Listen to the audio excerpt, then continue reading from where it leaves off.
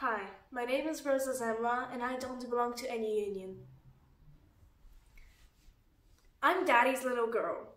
I can get away with pretty much anything in the world, except for not wearing my seatbelt.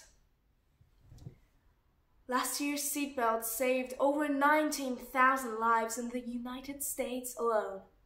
So every time you get in the car, remember to buckle up, so you'll always be daddy's little girl. Now a few words about me. I'm Roza, I'm 14, and I go to LAXA, to the vocal department. I love singing. In the future I want to be a musical theater actor. In my free time I like reading, drawing, playing computer games, writing. I play the piano, and I do snowboard in the winter. I like learning new languages, and I'm really into history. I want to become an actor because I'm a storyteller.